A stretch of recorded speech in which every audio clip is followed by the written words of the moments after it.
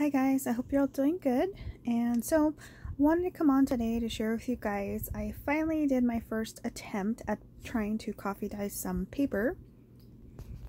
So I just put together some different pieces and things from my stash of stuff just to kind of try it out. So I actually did a few of these glassine bags.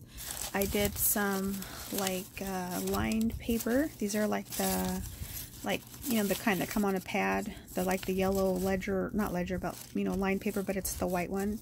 So I did some of those, and then I did a few envelopes. I did some book pages. I did some scraps of book pages. I did these bags.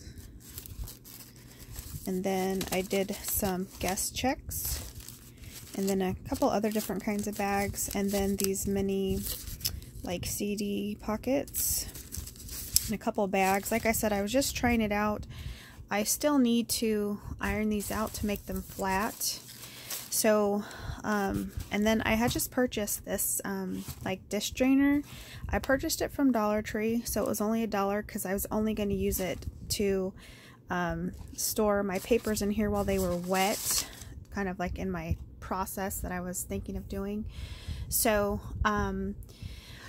once they were all dried, I just stored them. You can see like the coffee still on there from when they were wet.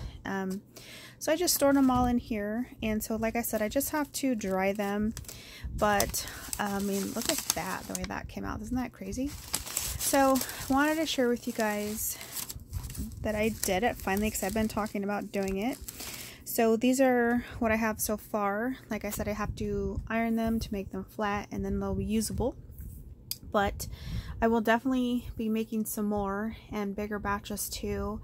It's funny because I posted on my Instagram some pictures, and I already had people ask me if I'm going to be adding any to my shop. So I'm like, yeah, I will whenever I can get that far. So definitely, if you guys are interested, be on the lookout for that. But for now, I just wanted to share these with you guys. Got some really cool staining on my stuff, so pretty happy with them. So yeah, I just wanted to share that with you guys real quick. One of the things I've kind of been up to while trying to, get things done. So yeah, let me know what you guys think. If you guys have tried coffee dyeing yourself, I'd love to know how your experiences is. But I had fun doing it, and I definitely will be making more. So yeah, just wanted to share that with you guys. Hope you guys have a great weekend, and I'll see you guys next time. Bye.